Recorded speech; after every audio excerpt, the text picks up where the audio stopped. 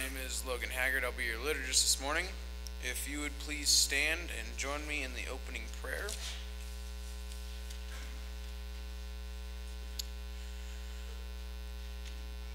When you look in the mirror, who do you see?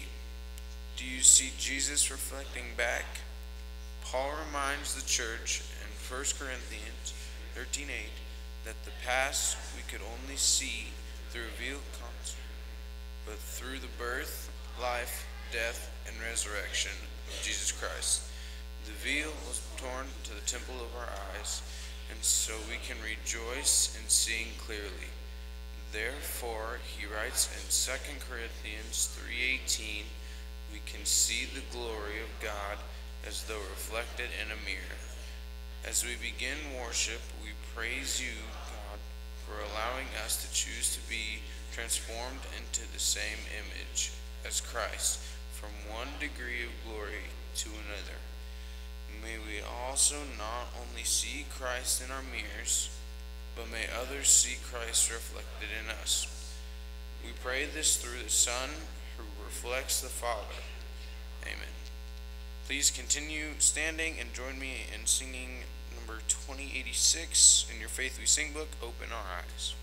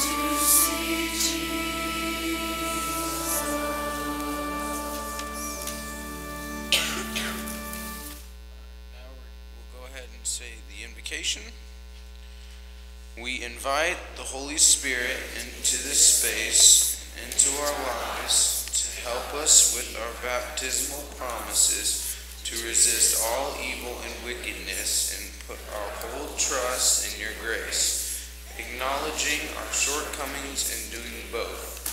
May the Holy Spirit fill us, move us, shake us, inspire us, and transform us to better reflect Christ in our lives, relationships, and practices through this experience of worship. Come, Holy Spirit, come. Amen.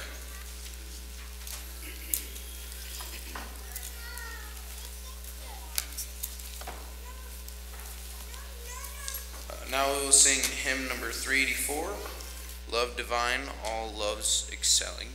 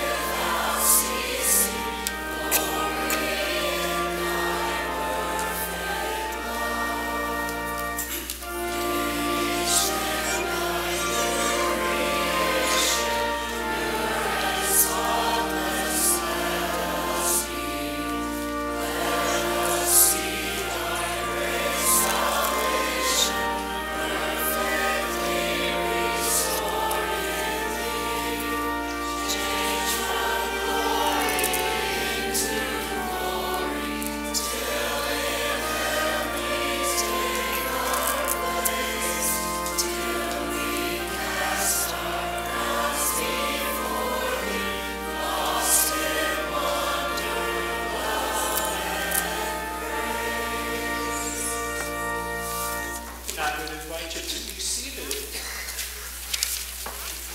We prepare for a time of prayer, both personal and communal. Let us take a moment to pause and to breathe and to let out all that's going on out there in your own life and in our collective lives, to just be there. It'll be there when we're done. You can pick it back up if you choose or not. But for now, let us just take a moment and pause and separate what's going on. And Logan and I will come through and collect the joys and concerns that you've written down. And as we do so, let's prepare our hearts and minds for a time of prayer by singing through the Cares Chorus twice.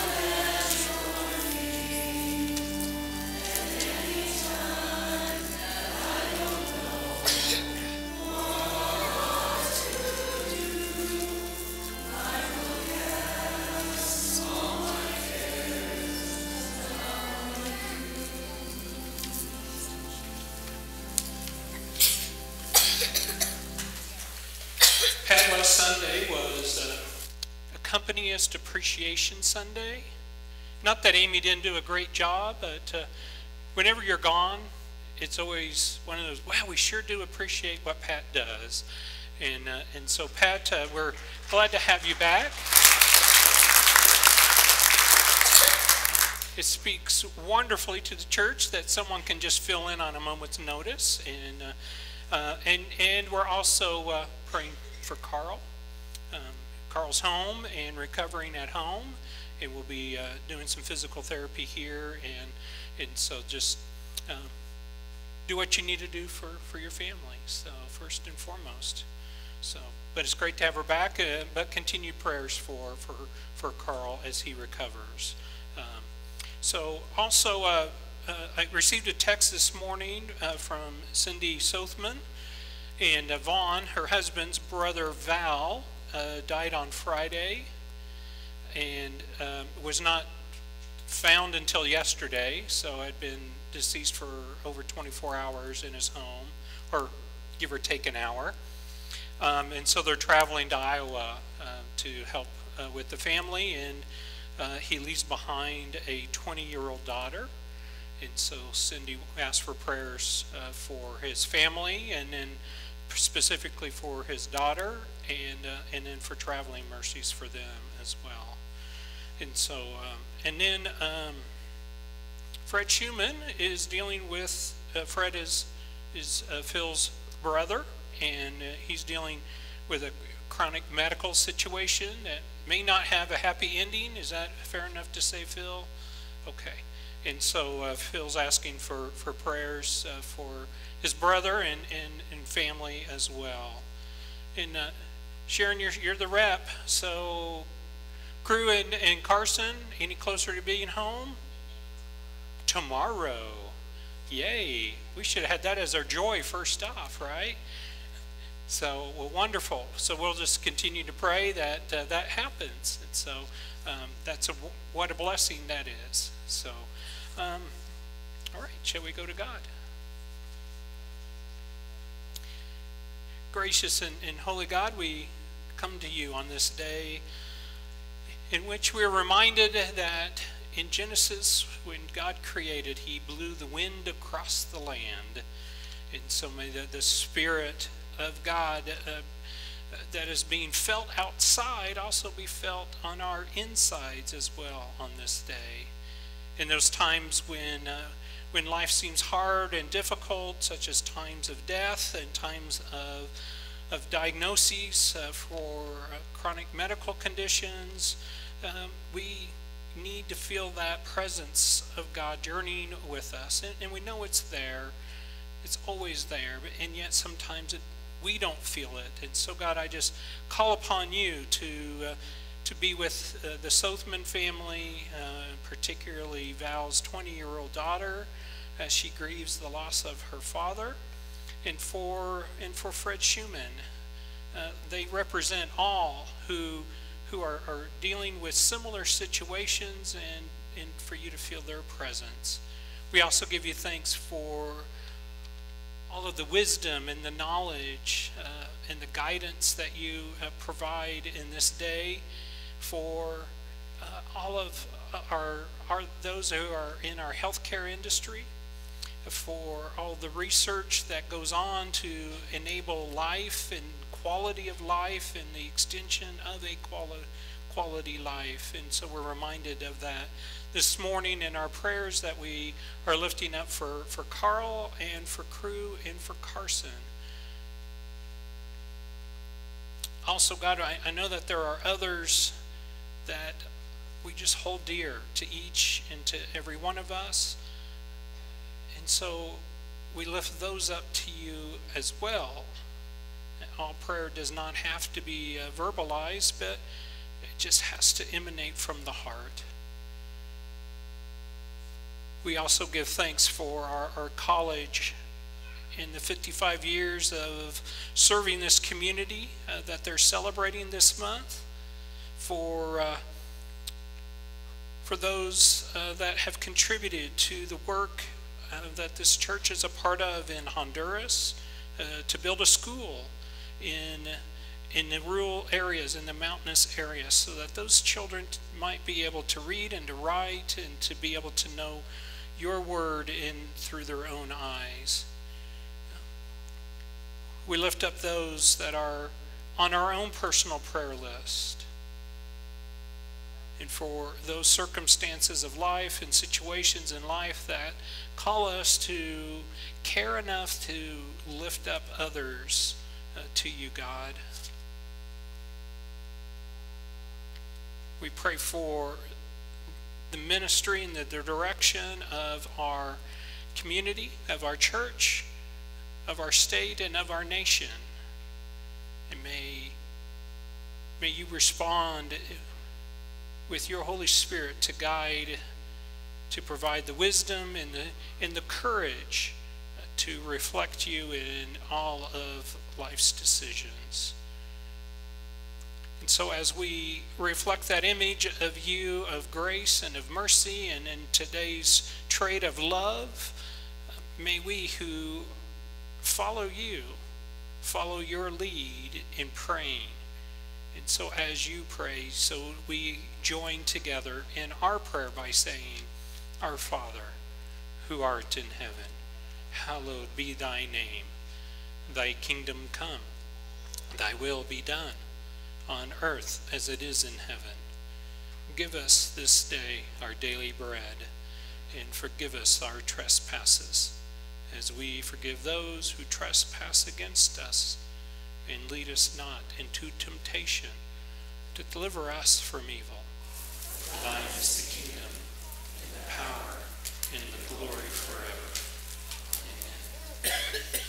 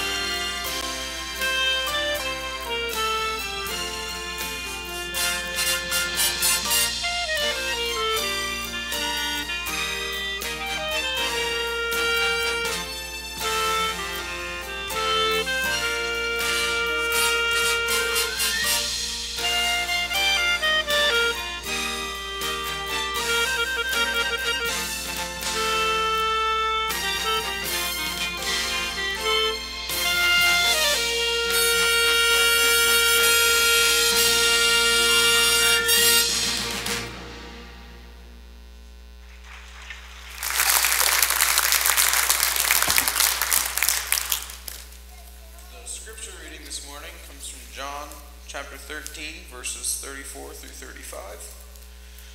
I give you a new commandment, that you love one another just as I have loved you. You also should love one another. By this, everyone will know that you are my disciples, if you have love for one another. Thank you, Logan. Any kids in the house this morning? Come on down.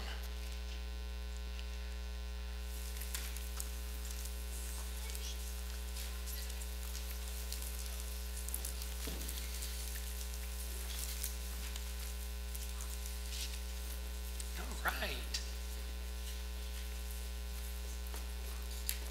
Hi.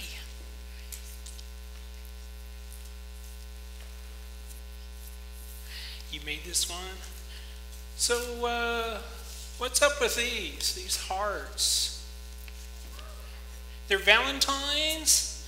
Did every class make these in Sunday school today? In Sunday school, we did Valentine's for the people. Okay. Third and fourth. Third and fourth grade had some hard work to do rather than this, huh? Yeah. No, they didn't do hard work. We just watched TV. You just watch TV, okay. Yeah. This is 5 days So- in a row without a movie. Sunday school. 5 Sundays without a movie? But who's counting? Right? Yeah. I mean, wow. How hard is that? So why Valentine's? Because it's close to Valentine's Day because it's on Friday. Valentine's Day is on Friday. You are right. Yeah. So why a heart for Valentine's? Because that's what Valentine's is all about. Okay. Hugs in the Are there only 2 kids up here? It's about hugs in Valentine. Yeah. Saint Valentine. Saint Valentine, okay. So what do you know about Saint Valentine then? That He he created Valentine's Day. created it? Kind of. He probably worked for Hallmark and No, he didn't. No. Valentine's Day created Valentine's Day. okay. So this is a sign of love, right? Yeah. Hugs. I don't know where they came up with the heart thing though. Okay. Hugs be 11. How did they come up with the hugs Well. shaped like this too? Well, how did Hugs they? are definitely not shaped like that. Hearts aren't shaped like this. They're shaped more like this. Okay. Yeah, real hard. Yeah, I know, but it's kind of a universal thing, isn't it? Yeah. So, okay, so down there, over there on the other end. Here, I'm going to go like this so that you guys can see me too.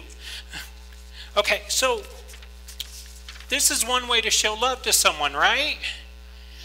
Yeah, so what's another way that we show love to another? Okay, spending time, being kind, okay. Giving them cards, helping. Did Piper take yours? Or are you frustrated with your brother or your sister or both? Okay, one other over here.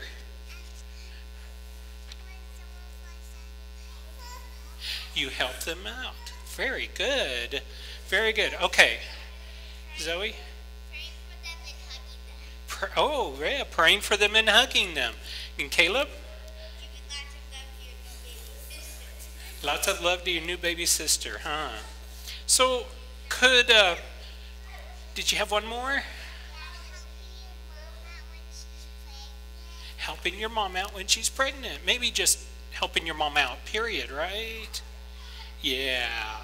So, could time out be a sign of love?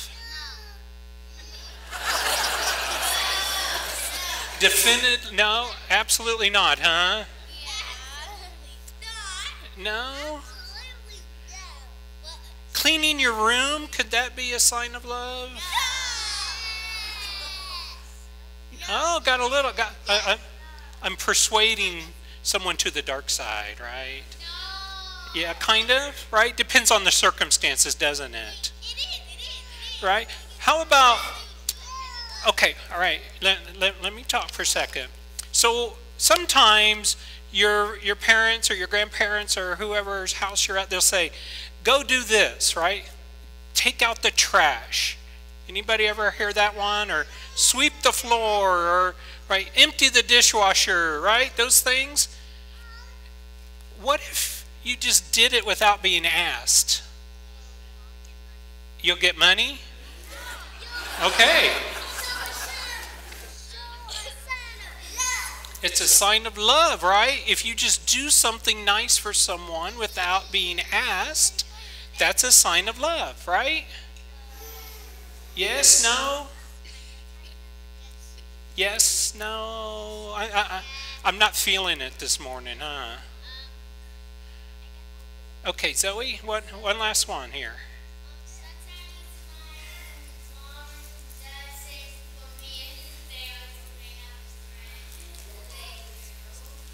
Ah.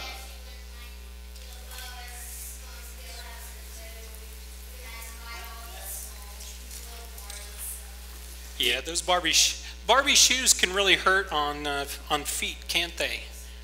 Anybody ever have a Barbie shoe? Or No, you probably don't have those at your house, do you? Yeah. Yes. Yeah. So the whole point really is that there's all different kinds of ways to express love, isn't there? Yeah. And so this week, as we talk about how do we reflect Christ by sharing love, can you think of one thing that you can do to share a love with someone this week during Valentine's week? Okay, so